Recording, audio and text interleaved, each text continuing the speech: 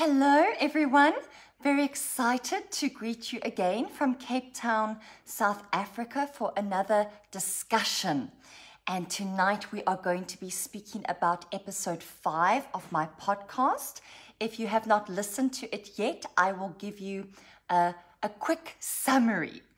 It was a fantastic episode. It fired me up myself while I was recording it. But let us pray together to the Lord, and then we will jump into the Word of God. I have some fantastic points to share with you tonight, points that I really believe will be a great encouragement to you and will equip you to do even mightier exploits for our Savior King. Because after all, we do not get together to have nice goosebumpy feelings, but we come together to learn more about God so that we can better serve Him. We come together for a purpose. Let's pray.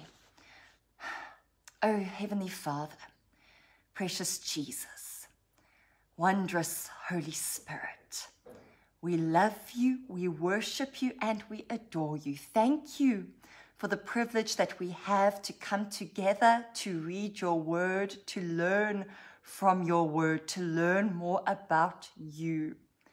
Give us the spirit of wisdom and revelation in the knowledge of you. Open the eyes of our understanding that we may be enlightened, Father God, that we may know you more and that we may be more useful vessels for your glory.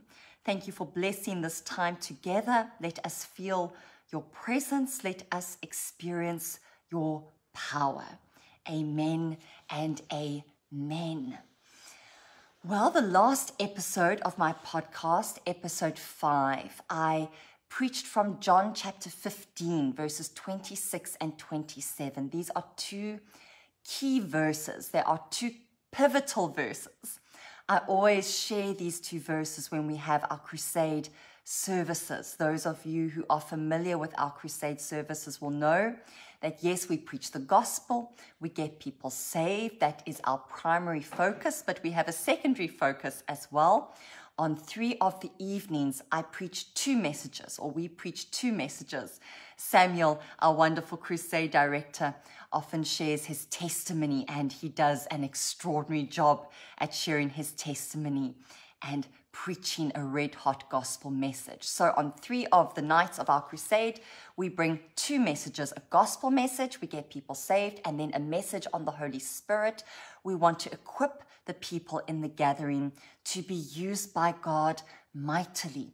Obviously, the crusade is going to come to an end and our team is going to move on to the next place to have a crusade, but the people remain, the pastors remain, and we want them to have a full understanding of who the Holy Spirit is.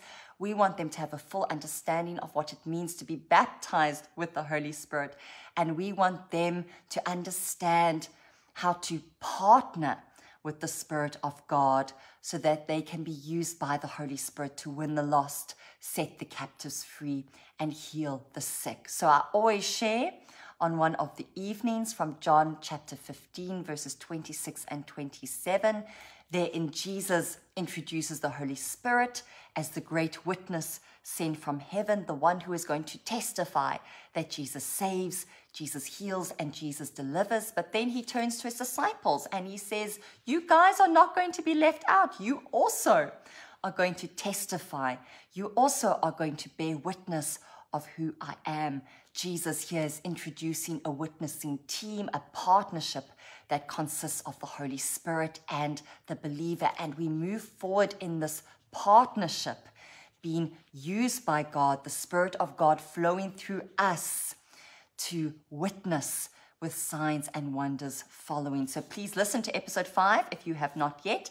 I am going to carry on in this vein, speaking about this partnership in our little chit chat tonight. And I want us to hop over to John chapter 3. This is a fantastic chapter. I love preaching on this chapter. Whenever I get a chance to preach a gospel message, I often draw from this chapter. It is the story of Jesus and his encounter with Nicodemus, that dear Pharisee, and I look forward to shaking Nicodemus's hand in heaven one day. I am convinced that he made it in. And I look forward to having a conversation with Nicodemus and how it felt to have that discussion with Jesus, that discussion that ushered forth that famous verse, "For God so loved the world that he gave his only begotten Son, so that whoever believes in him will not perish but have everlasting life." What a privilege to have been part of that discussion and to hear those words out of the mouth of the Lamb of God. So here, right at the beginning of John chapter 3, in verse 2, let's read that verse together. "This man came to Jesus by night and said to him, 'Rabbi, we know that you are a teacher come from God, for no one can do these signs that you do unless God is with him.'" I want us to focus on that little bit there at the end. God is with him. Nicodemus did not understand much, but he understood one thing, that God was with Jesus, that God Almighty was moving with Jesus, that God was moving through Jesus. Nicodemus understood this partnership concept, that Jesus was a partner with the Spirit of the Most High God, and together, they were preaching the gospel together. They were healing the sick together. They were casting out demons. It was a partnership. Nicodemus says there, no one can do these signs that you do unless God is with him, and God is clearly with you. Nicodemus understood that Jesus would not have been able to do any mighty works unless God was with him. Jesus himself, he declared quite boldly, he said, "I can do nothing of myself, but what I see the Father do. For whatever the Father does, I do myself in like manner." Friend, this partnership with God, this partnership with the Spirit of God, Jesus Christ laid the foundation, and we must follow his example. As the Holy Spirit partnered with Jesus while Jesus was in this world, so the Holy Spirit wants to partner with us. We find that expression, God is with Jesus, God was with him. We find that same expression in Acts chapter 10. I want to hop over there and read a verse here. Peter was preaching to Cornelius and his household, and we read here what he says about Jesus. And he says in verse 38 of Acts 10, "How God anointed Jesus of Nazareth with the Holy Spirit and with power, who went about doing good and healing all who were oppressed by the devil, for God was with him." I wonder if Peter overheard that conversation between Nicodemus and Jesus, and that statement by Nicodemus got stuck in his head, and he repeated it there when he was speaking to Cornelius and his household. Clearly God was with Jesus. Clearly God and Jesus labored together. They were a team. This partnership existed between God and his Christ. And the same partnership exists between the believer and the Spirit of the Most High God. What an extraordinary privilege that just as the Spirit of the Most High partnered with Jesus, so he desires to partner with us. This is a splendid truth. I cannot get enough of it. It is a revelation. If we let that revelation sink into us, we will never be the same again. That God is laboring with us, that every moment of witness, every moment in which we step out and we let God flow through us, every moment is driven by God, fueled by God, empowered by God. We are never alone as we seek out opportunities to bear witness to his name. God is with us all of the time, working with us. This truth always fills me with such confidence when I preach the gospel on stage, you know, especially at our gospel crusades, you know, sometimes or very often where we are staying, you know, the accommodation is not the best. Often there's no running water. You know, the electricity is more not there than there. You know, the bed, and my husband always complains about the bed, is very, very hard. So often the night's sleep is not the best. And then one gets on stage in front of tens of thousands of people, a different culture, a different language, a town, a village community in the middle of nowhere. And now you need to preach all of heaven down. And just the knowledge that God is with me, that I am not there alone, that I am saturated with the Spirit, and that God is preaching with me, that God is praying for the sick with me, that I am not alone. You know, that knowledge gives one the gumption to keep on going. You know, this concept of God and the believer laboring together, we find this concept throughout Scripture. I'll read another verse to you from the book of Hebrews. From the book of Hebrews, let's read from Hebrews together from the 2nd chapter. And I will read here to you verse 3 and verse 4. Here we read, "How shall we escape if we neglect so great a salvation, which at the first began to be spoken by the Lord and was confirmed to us by those who heard him, God also bearing witness, both with signs and wonders, with various miracles and gifts of the Holy Spirit according to his own will." Here we have the author of Hebrews making it very clear that here, yes, they heard the gospel through those who heard Christ, who were witnesses of Christ, you know, the apostles, you know, Peter and James and John, but God also bore witness. God also bore witness through them. Here we find that partnership being declared here, this partnership between the believer, between the Christ follower and God himself. Here the Christ follower preaches the gospel, shares the truth, and here God backs up the Christ follower with signs and wonders. What a splendid truth. One last little verse I want to read you from Acts 2, and then I am going to dive into a story from the Gospels that I know is going to bless you greatly. But if we hop over to Acts chapter 2, here in the sermon that Peter preaches on the day of Pentecost, he makes it very clear again that God and Jesus labored together. Acts chapter 2, verse 22. And Peter says, "Men of Israel, hear these words. Jesus of Nazareth, a man attested by God to you by miracles, wonders, and signs, which God did through him in your midst, as you yourselves also know." God did these signs and wonders through Jesus, There we find the partnership. Jesus cooperated, Jesus was available, Jesus was willing, Jesus was obedient, and God worked wonders through him. The Spirit of God worked wonders through him.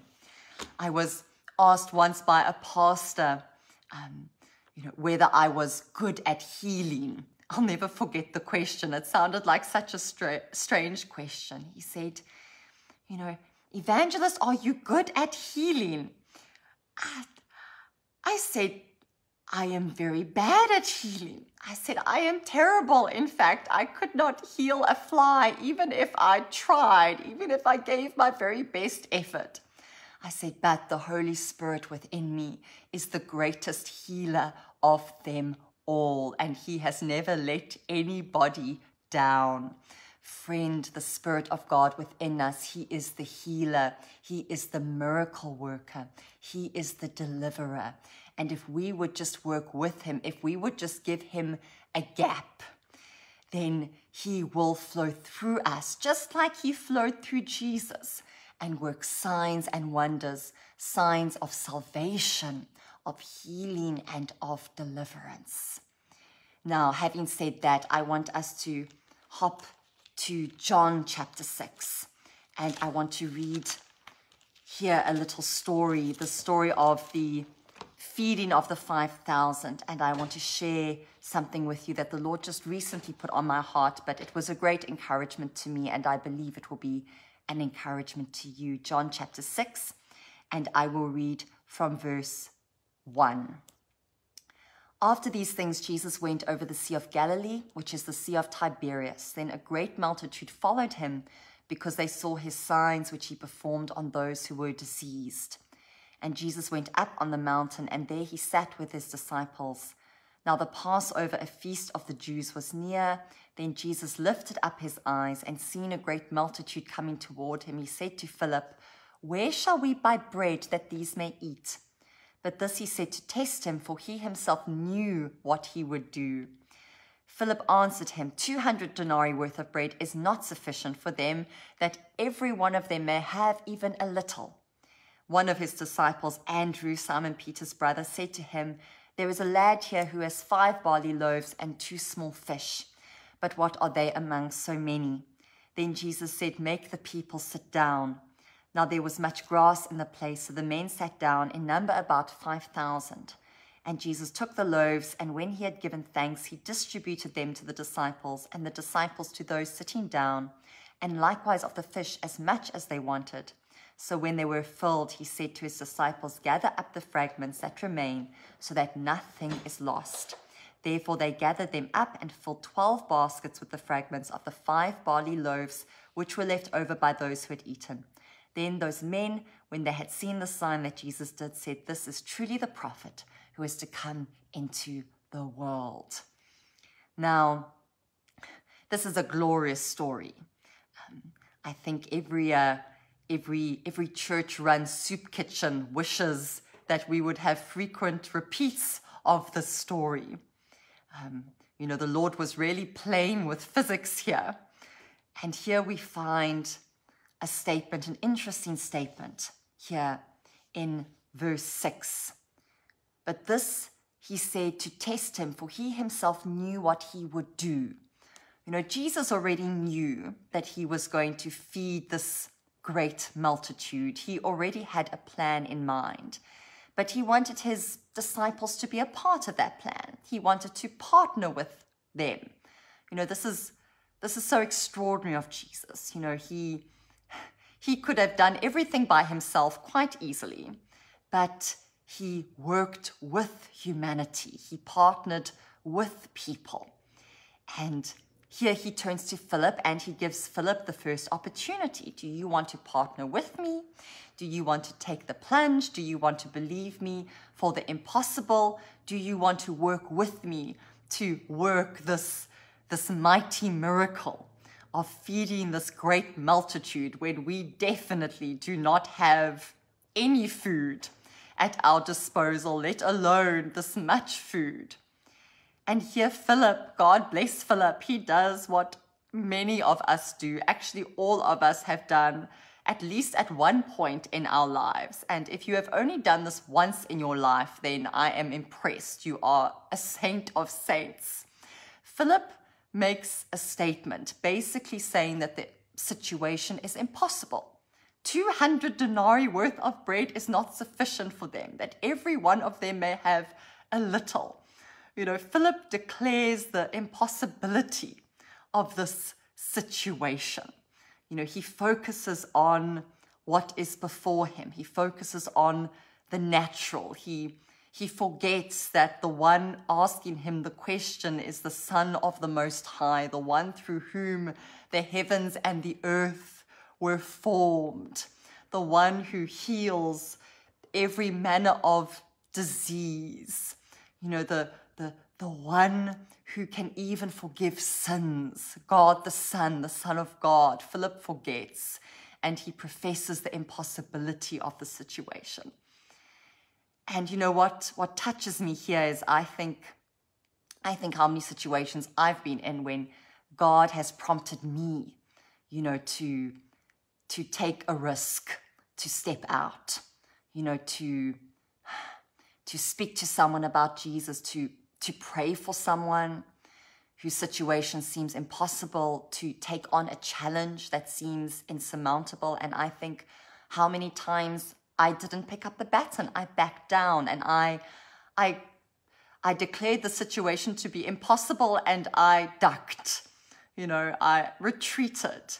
And I think of how many opportunities were lost, not for God to do something, because God would just have moved on and used somebody else, but how many opportunities that were lost for me to be used by God. Because we see here, you know, the Lord does not accept Philip's statement and go, oh, well then, you know, Philip, clearly, since you're not willing to work with me, then that's the end of the line. That's the end of the story. The crowd will just have to go hungry. You know, here he waits. He gives the disciples a moment, the other disciples a moment. And here Andrew pipes up. And, you know, I love Andrew. I find Andrew very enjoyable. And I don't know if any of you watching have been keeping up with the Chosen series. I still need to catch up a little bit, but it's such a fantastic series. And, you know, the episodes that I've watched, Andrew is always portrayed as the eager beaver, you know, the helper. He's always scurrying around Jesus like a little puppy. He just wants to be useful. And I think this is quite a beautiful portrayal of Andrew, because here Andrew pipes up. You know, he has an idea. He wants to be useful. You know, and he says, there's a lad here who has 5 barley loaves and 2 small fish, but what are they among so many? You know, I love this. You know, here Andrew, you know, part of him wants to take a risk. He wants to put himself out there. He wants to suggest something. You know, he's seen Jesus do mighty miracles. He's seen Jesus work impossible feats. He's seen Jesus make the impossible possible. So he puts himself out there. He takes the risk. He makes a suggestion. But as he makes a suggestion, as the words come out of his mouth, you know, he wants to retract them. He wants to retreat. And I'm pretty sure that, as he said, there is a lad here who had 5 barley loaves, or who has 5 barley loaves and 2 small fish. I'm pretty sure his brother Peter, you know, started sniggering there at his side. You know, what are you doing, Andrew? What a ridiculous suggestion. You know, why do you bring this to the master? You know, so Andrew tries to retract, you know, but what are they among so many? I know it's a stupid idea. You know, but just that little risk that Andrew took, you know, putting himself out there, putting himself forward. That's all that Jesus needed. That's all that he needed. Just that one toe, you know, over the line, saying, okay, Lord, I'm in. I don't know how you're going to do this, but I'm in. I'm here to work with you. I'm here to cooperate. Tell me what you want to do. Tell me what you want me to do. Here Jesus says, make the people sit down. And he takes the 5 barley loaves and the 2 small fish, and he multiplies it, and he works the extraordinary. And, you know, this for me is so encouraging. It's a warning, and it is encouraging at the same time. It warns us to remember who God is. He is the one who causes manna to rain down from heaven. You know, he is the one who causes fire to descend from heaven and consume an altar sodden with water. You know, he is the one who, you know, can make human feet walk on water. You know, he is the one who can raise the dead, who can cleanse a leper. You know, he is the one who truly can take an impossible situation and work it all out beautifully. You know, he turned this impossible situation into a joyous family picnic, you know, just like that. You know, we must remember who we are working with. We must remember who we are partnering with. God, the Spirit of the Most High God. So we must keep our declarations of impossibility to ourselves, and we must put ourselves out there and be prepared to work with him and take a risk if necessary. To take a risk to seem foolish, to take a risk maybe to be criticized, to risk failure, risk falling on our faces. We must be prepared to take a risk. And we will find that as we take that risk, as we step out, God is there waiting for us to take that step. He is there ready to work with us. He is there ready to move through us. He is there ready to use us as his vessels to make the impossible possible. So we must be an Andrew and not a Philip. But I like the story because Philip wasn't left out. You know, Philip got to distribute the food together with Andrew and the other disciples. So, you know, even if we have been the one declaring something to be impossible rather than stepping out and taking a risk and cooperating with the Lord will not leave us out. And he will still use us. But I think Philip learned a lesson here. And maybe next time, you know, rather than declaring the situation to be impossible, you know, he took the risk and he stepped out and he said, Lord, I'm in, you know, whatever you want to do, just tell me. I'm here. I'll do it. I'm here. I'm ready. I'm available. So friend, I hope you are encouraged. I know that I am encouraged. And, you know, Andrew, this risk that he took, you know, it was such a messy suggestion that he made, you know, half a suggestion and half a retraction of that suggestion. But it's all God needed to work. So even if you step out and you take that risk and the risk is a little bit messy, you know, step out, take the chance. God is there waiting to work with you. He is there waiting to partner with you. And I know if you step out, he will not let you fall on your face. He will give you wings to fly, and you will look back and you will say, God, you are extraordinary and I am your partner, and what a privilege it is. And with you, the impossible becomes possible and mighty miracles are worked. So that concludes our little chit chat for this evening. I hope that you are blessed. I am blessed diving into the Word of God together with you. Be sure to catch episode 6 of my podcast. It will be uploaded to the various platforms tomorrow. And you can find my podcast on Spotify, Apple iTunes, on Google, Amazon Music, Charisma Podcast Network, on YouTube as well. You will find on the In His Name Ministries YouTube channel.